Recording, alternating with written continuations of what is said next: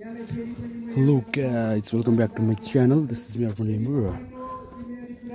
आज new day new ब्लगमा तपाईहरुलाई स्वागत गर्न चाहन्छु। आज पनि आइसकेका छौं हामी सिलिङे टारको मेलामा र हाम्रो साथमा हुनुहुन्छ कल्जु। पानी स्ट्यान्डर्ड हिँड्न कस्तो केटाकेटी जस्तो हिँडेको, अलिकति बन्नेर हिँड्न। सो हामी अगाडि बढिरहेका छौं है। देख्न सक्नुहुन्छ यहाँको माल यस्तो यस्तै छ भन्नुपर्छ। आज नि मान्छे छैन के, ठप्पै छैन। सो पहिला हामी उयो बस्छौँ ल माथि नि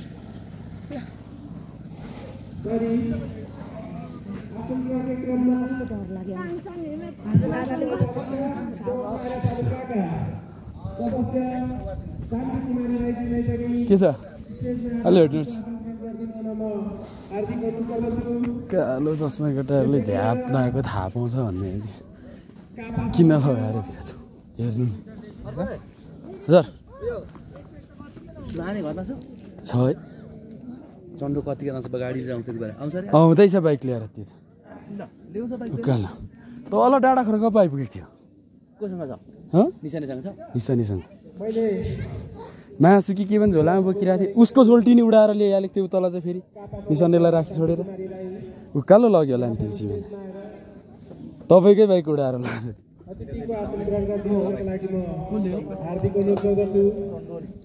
आउनु न माथि कार्यक्रम हेर्न जाउँ न एकछिन ल। यसै गरेर अतिथि आसन ग्रहणकै क्रममा कलाकार भाइ राजन पल राई तपाईँ पनि स्टेजमा आएर अतिथिको आसन ग्रहण गरिदिनु हुनका लागि म हार्दिक अनुरोध गर्दछु। यसै गरेर कलाकार भाइ यहाँलाई पनि यो सब खोलिँदा नि आसन ग्रहण गर्न यस्तो भव्य देखिँदैन, दामी हुन्छ क्या मलाई।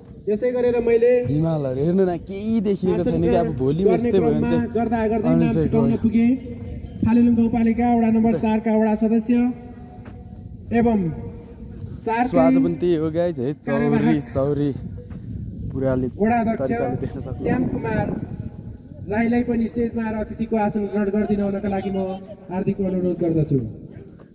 ओहो आज पनि लेट भइहाल्यो नि हौ। राम्रो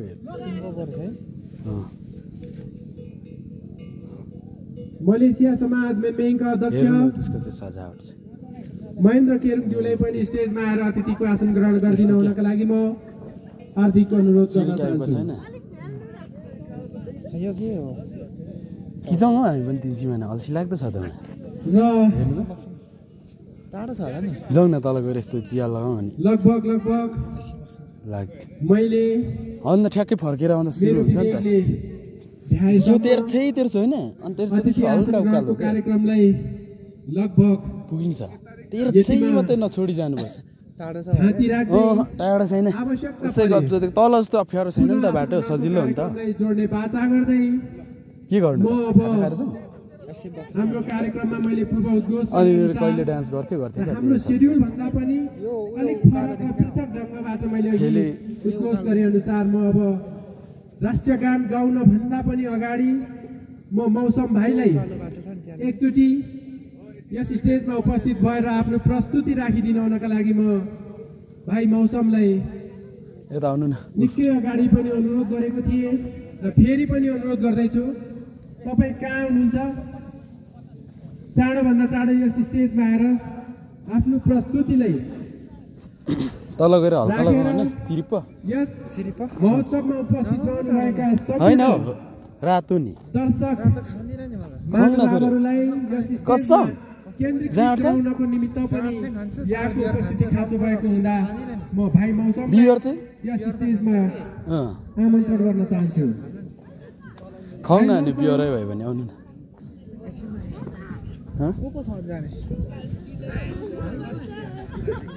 कोही छैन त होइन भाइ मौसम आउँदै हुनुहुन्छ। आउनु अब बाँकी समय हो यो स्टेजको अगाडि दर्शकहरूलाई कसरी तान्ने भन्ने भाइ मौसमले जिम्मा दिँदै ओइ ताङसन सकेसम्म मुस्ताङे दुईटा दिन खेलमा रहेका खेलाडीहरूलाई पनि यस स्टेजमै होटलमा खाजा खाँदै गरेका हाम्रा आदरणीय ग्राहक महानुभावहरूलाई पनि यस स्टेजमा तान्नको निमित्त मौसम भाइको यहाँ उपस्थिति खाँचो देखिएको हुँदा भाइ मौसमलाई मुस्ताङ खानु नि एकछिन ल सोधौँला त्यसलाई उहाँ प्राविधिक रूपमा त्यहाँ ट्र्याक मिलाउने काम हुँदैछ म्यामा पनि क्यामेरासँग लजाउनु हुँदो रहेछ यहाँ थाहा पाएको मैले केटाहरू चाहिँ अप डर छ पिस्तलले ताके जस्तै हुन्छ नि त बानी नहुने त बानी नहुने त साह्रो पर्छ हौ बोल्नै सकिँदैन त पुक्कै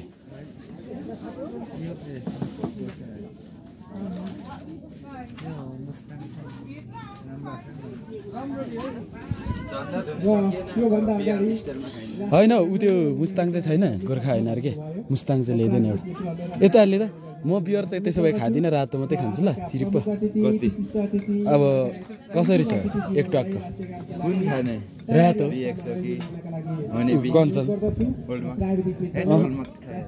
ओल्ड मक्स त हो यति साह्रो नसर्काए म तँलाई फेरि बिचो गराइदिएँ कञ्चन लिएन 3x छ लु 3x ले एक प्याक बियर बानी छैन